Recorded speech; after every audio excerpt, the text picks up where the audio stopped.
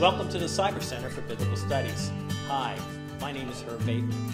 Today we're going to have a celebration of sorts, and Scott Barger, pastor of New Horizon Community Church, is here to celebrate with us. Scott, welcome. Well, thanks, Herb. Thanks for having me. And so we're celebrating. Yeah. What are we, in a celebration of sorts, what are we celebrating? Well, we're celebrating the one-year anniversary for the Cyber Center for Biblical Studies. 1 year ago, we set up and placed into motion the Cyber Center with first a website and our first video. So it's been 1 year since we've done our first video. Do you remember our first video?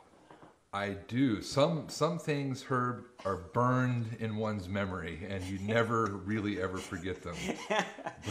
But we've come a long way, right? We have come a long way. I think so. That was that first video that we produced, and my wife did a very nice job, but we were somewhat rookies at it.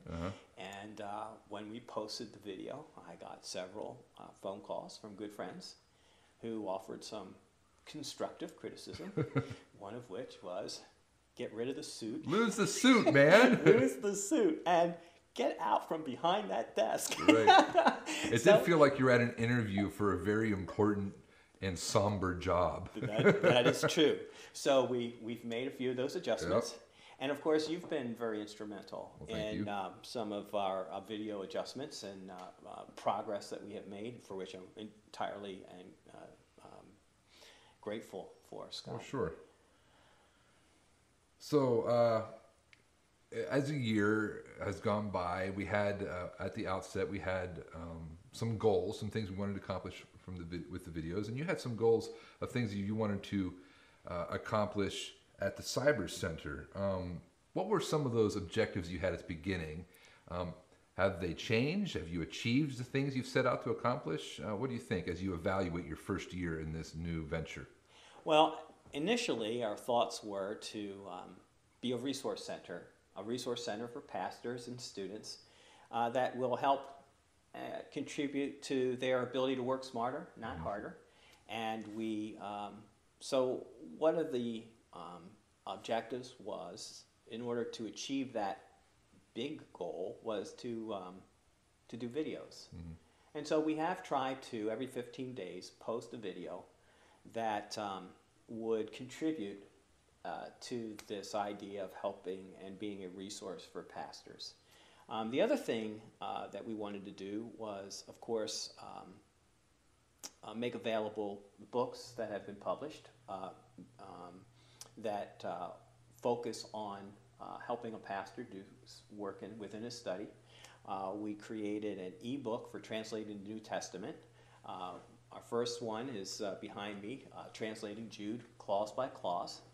And we also wanted to make sure we posted journal articles or articles that are being written by myself, by pastors, by other scholars, and we've done that as well. Tim Sprankle, pastor of Leesburg Grace Brethren Church, has posted an article entitled The Inconspicuous Atom, which we have videoed and hosted. He has been here to introduce that paper. So these were some of the objectives that make that bigger goal of being a resource center for pastors. Good. And so if you had to give yourself a letter grade in terms of accomplishing the objectives, the things that you tried to accomplish when you first set out, how do you think you're doing? Well, I will give myself a B. A good B. I'll give myself A's a B. are hard to get. A's are hard to get, man. You got to really work hard to earn an A. Yeah, I would say that I think we've done pretty well. Rough started, but I think we've done pretty well. We currently host 2 videos a month. We're only shooting for 1, but we currently are doing 2. So that was more than just bottom line average. We pushed the envelope a little. As far as translating the e-books, translating the New Testament clause by clause, we got that done. We've got several people lined up for other works, which we'll talk about later on. But yeah, I would say that I will give myself, I will give the Cyber Center for Biblical Studies a B for their first year. Sure, sure. I'd give you a B minus, but a little bit of a bump for personality. Okay. To a B, so that's good. So it's been a productive first year by our evaluation, by your evaluation. But what does the coming years hold? What does the future hold for the Cyber Center? Well, as we think about the future for the Cyber Center, we want to expand in doing a conference. Mm-hmm. So we'll be hosting a conference in September, Let's Know the Bible.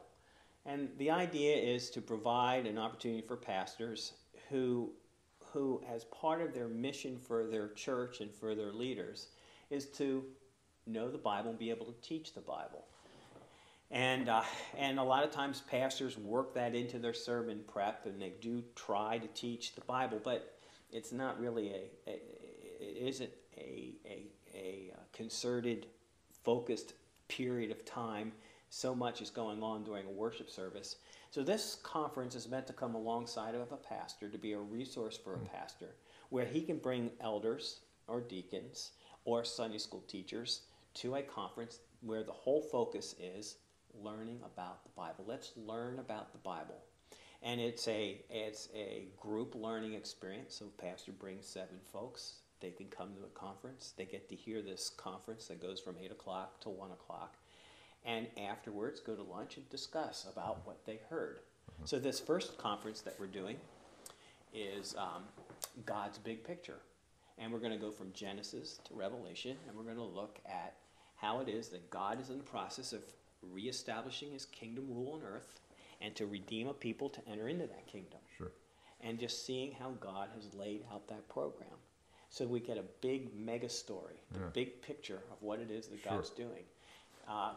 So that's this year's conference, and of course there'll be other conferences. So that's a future event that's coming up as we go into our second year. Sounds like it would be a good complement for the preaching and teaching ministry of any church. If you value learning the Bible and understanding the Bible, this would kind of augment what is already happening in some of these churches. And do you have some churches interested?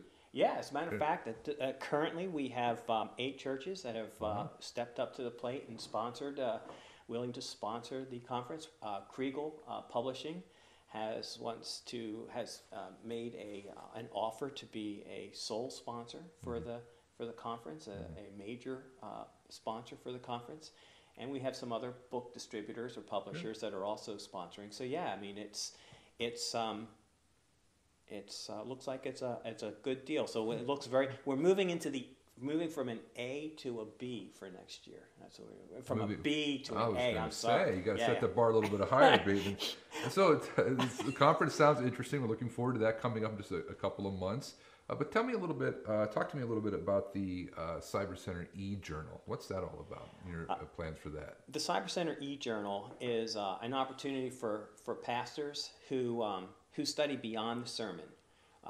Pastors who perhaps might present a paper at the Evangelical Theological Society, whether it be on the national level or on the regional level.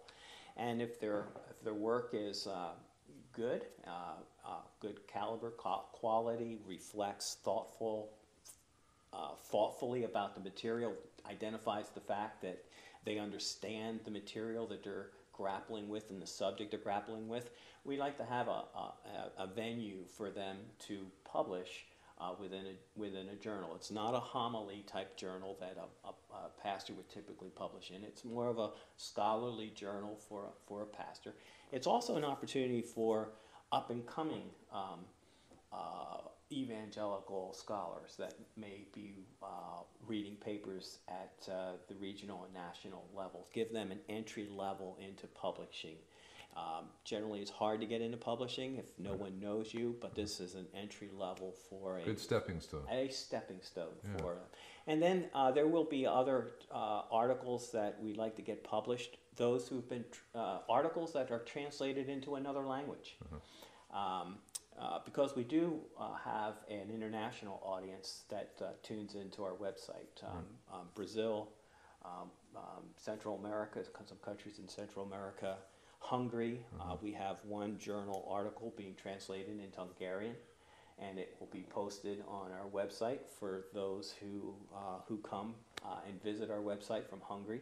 And so we are trying to think big picture and recognizing that internationally there are pastors out there that don't have the same advantages that we do.